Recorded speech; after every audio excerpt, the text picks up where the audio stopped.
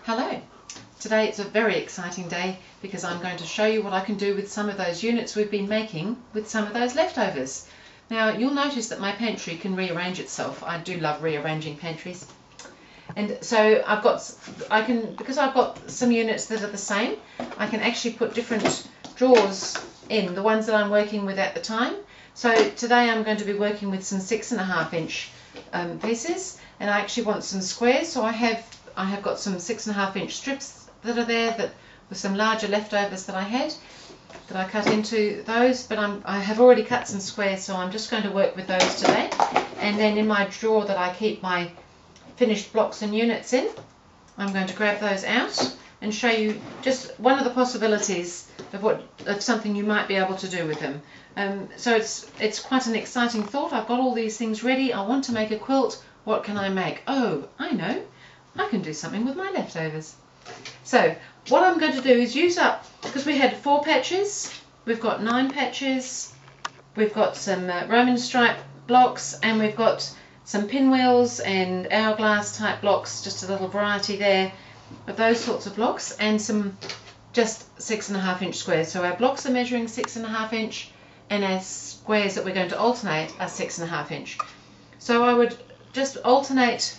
This obviously is a very bright quilt, but again this does work in completely different colours, in more muted tones, in different types of fabrics, so you don't have to feel that you have to have exactly the same sort of range of fabrics. So we can pop our stripes upwards, sideways, whatever you like ways, and some, maybe we'll pop a pinwheel in here, and really, so I'm just alternating all these different blocks just to give us a bit of a different look about things.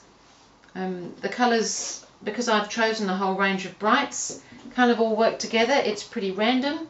I'm happy with random. I really like random. So you can just kind of go on and on, adding in more and more blocks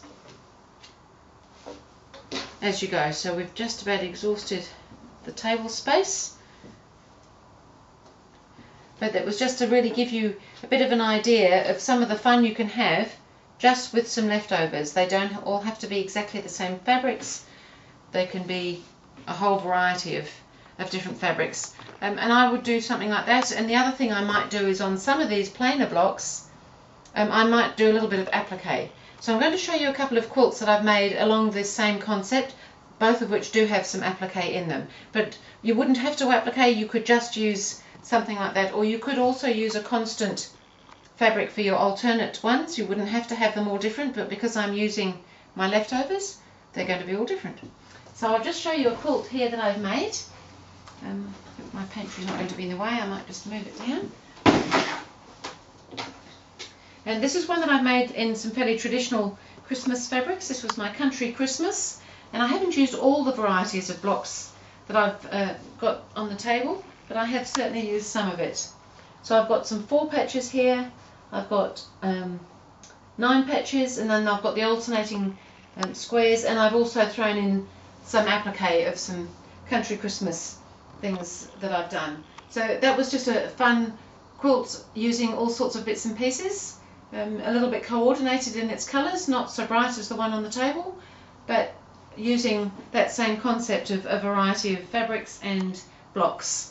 So that was just a little idea for that, but I've got one more quilt I can show you that's a bit brighter, and that's one here. This is a pattern that I developed. This was a course for children to learn to sew on, so I wanted something nice and bright and cheerful, and I might have to show it to you in 2 stages. So the lower half, I get the children to applique their name on and some other applique, and then I just drop it down so you can see the top half now.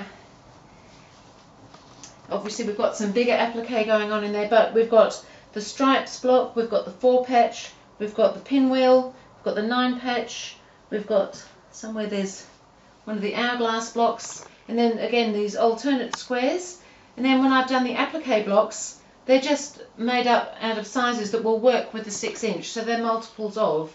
So this is an 18 inch block because it straddles 3 of my 6 inch squares, and this funny bird looking thing he's 12 inches across by 18 inches down. So it was just kind of that mix and match concept of working with a 6-inch unit, but you can then throw in other things as long as all the measurements work together. So that was really just an idea of how you might use up some of your leftovers into organised chaos, basically. So thank you.